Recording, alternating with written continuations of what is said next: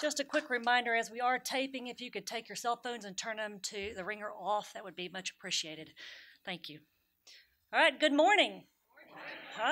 Very good. Everybody's had a good breakfast, I hope. Um, we want you to get used to talking. This is going to be somewhat of an interactive discussion today, so we want tough questions. We want this to be a very useful seminar when we are done.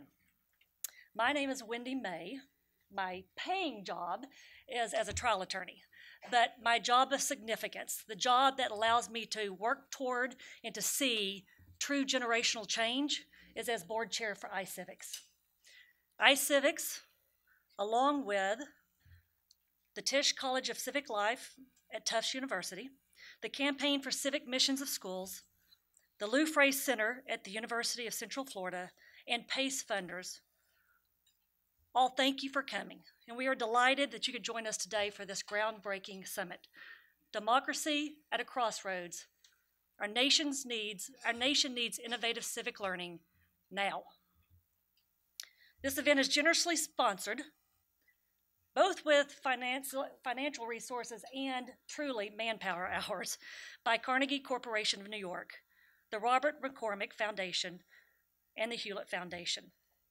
Their recognition of the immediate need for intervention and their willingness to support this mission makes real change possible. We are deeply grateful for their significant assistance.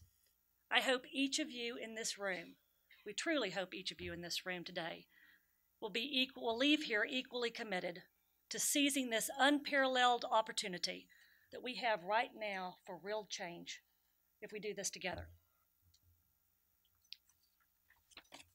The sad reality is we're here today because there is an objectively recognized civic crisis going on.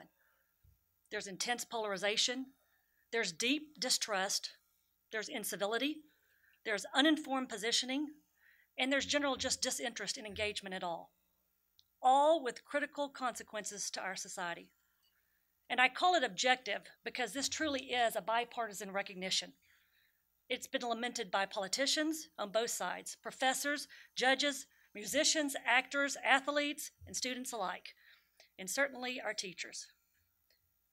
For years, honestly, iCivics has been the ugly stepsister of the education world, but now is really our time.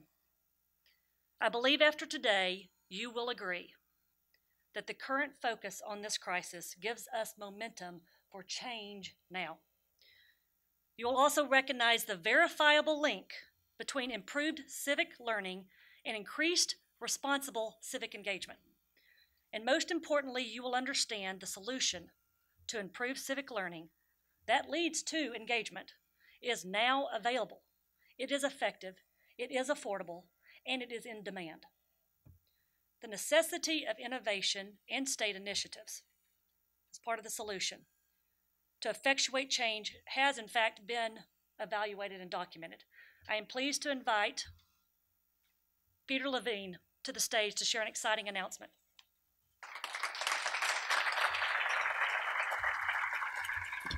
Thanks, Wendy, and good morning, everyone. I am Peter Levine from the Tisch College of Civic Life at Tufts University, which is the only college in the nation entirely devoted to teaching, studying, and advocating civics. And I have been asked to announce the release of the new white paper, A Republic Still at Risk, which is in your packets. My co-author for that paper is Dr. Kei Kawashima Ginsburg from Circle at Tufts, and many other people contributed to writing it. It builds on and updates two reports about civics that represented consensus largely in the field, the Civic Mission of Schools, 2003, and Guardian of Democracy, 2011. It talks about best practices for civic learning and includes never previously released evaluation data about progress we're making in Florida. We'll be discussing these new data and the recommendations throughout the summit. Again, you can read the report. It's in your conference materials. It's online as well.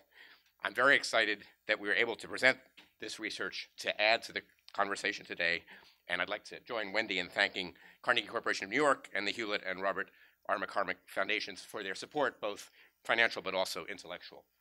Thank you. Back to you.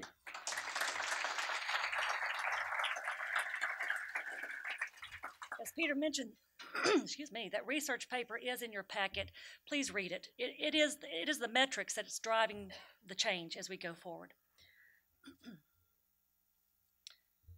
The opportunity today to bring together the great thinkers and doers that we have in this room in civic education is largely the brainchild of Dr. Vartan Gregorian. Dr. Gregorian is a well-known historian and the visionary behind the Carnegie Corporation's philanthropic mission. He has led renowned institutions such as Brown University and the New York Public Library. Though an immigrant to this country, he is the example of civic engagement. He has received numerous awards, including the Ellis Island Medal of Honor, the National Humanities Medal, and the nation's highest civic award, the Medal of Freedom. Please help me welcome Dr. Gregorian to the stage.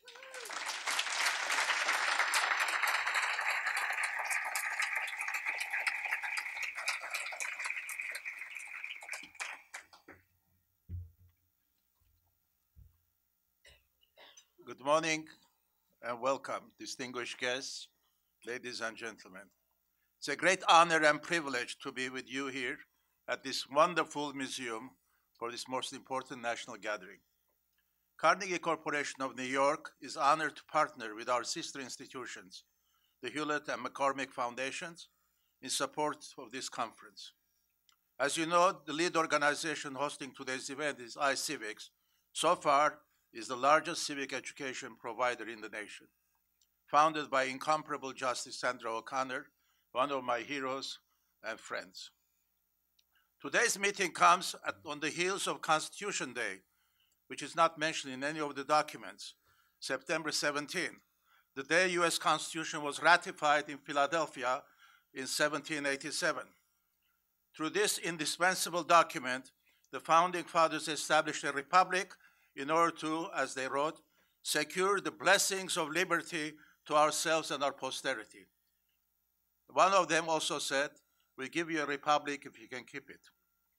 Constitution Day gave yet another opportunity to reflect on the purpose of today's conference, namely on the status of history and civic education in our country, as well as on the state of our democratic institutions. I was, I'm afraid to say, disheartened on September 17. Current studies indicate that great many of us know little about our nation's history and our government. In a survey conducted by Annenberg Public Policy Center at the University of Pennsylvania, only a quarter of participants could name all three branches of our government, and nearly one-third failed to name even one branch. The survey also indicated that more than a third of participants were unable to name any of the rights guaranteed under the First Amendment. It is sad, indeed, that we as a nation preach democracy to the world, and yet so many of us are unaware of the very foundations of our own democratic society. It's not only knowledge that Americans may lack, but also the spirit and the faith in our government and our political wisdom of our electorate. A recent survey of the Pew Research Center indicated that only a third of Americans have trust and confidence in the political wisdom of the American people. At a time when our nation is so divided and so-called fake news is rampant, promoting knowledge of our history and the foundations of our society has never been more imperative. I'm not talking about the letter of our Constitution, the letter of our laws. I'm talking spirit of democracy. True citizenship requires not only an understanding of how our government functions, but also knowledge of our collective past. It requires knowledge of our rights as guaranteed by our Constitution, as well as knowledge of our duties and obligations as citizens. In short, being a good citizen requires effort and reflection. As citizens, we must cultivate our common ground and common destiny. The political theorist Hannah Arendt put it so cogently when she said that there is no safety in liberty without a sense of citizenship. It is the concept and the essence of citizenship that transformed the social contract into a moral transaction. It's the essence of citizenship that ties our pluralistic society. As Americans, We cannot retreat from the big issues of society and our time to what Reverend William Sloane Coffin said, pygmy world of private piety. To paraphrase one of my illustrious predecessors at Carnegie Corporation, John W. Gardner, when it comes to our democracy, he said, we must be loving critics and critical lovers, but never indifferent. In this age of internet, any individual has potential of having access to computer and smartphone, their own library if they don't have it. All of this time, each one of you, each one of us, have our own Library of Alexandria. Imagine that. Entire knowledge of the world in our fingertips for the first time since Pharaohs established Library of Alexandria. This in theory should mean that we live in the new age of enlightenment. Several weeks ago, I was talking to an audience and I showed this. I said, this is iPhone. Entire Greek literature is here. Aren't you impressed? But you still have to read it. Otherwise, you're in storage business rather than knowledge business. In the age of enlightenment, knowledge built on an understanding of the past informs the future. However, today we are instead become prisoners of the present. For a society without the deep historical memory, the future ceases to exist and the present becomes meaningless cacophony. Many factors are to blame for the decline of civic understanding in our nation. That includes our fractious K-12 education system. As an educator and president of Carnegie Corporation of New York, a major supporter of educational reform, this has been a great concern of ours for many, many years, and many other foundations, and even governments. I remember well in 1983, report, A Nation at Risk, the product of President Reagan's National Commission on Excellence in Education. It warned, and I quote, the educational foundation of our society are presently being eroded by a rising tide of mediocrity that threatens our very future as a nation, as a people. It also stated that if an unfriendly foreign power had attempted to impose on America the mediocre education system that we have today, we might well have considered this as an act of war. Since these words were written more than 30 years ago, strides have been made in the struggle for high-quality, equitable education in America.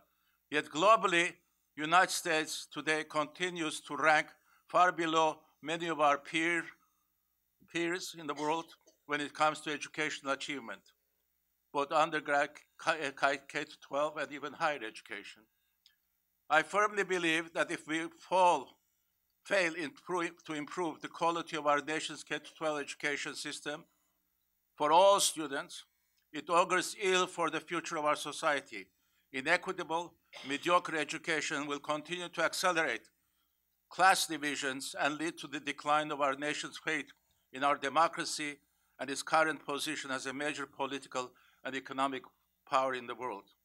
This concern, of course, applies to higher education as well.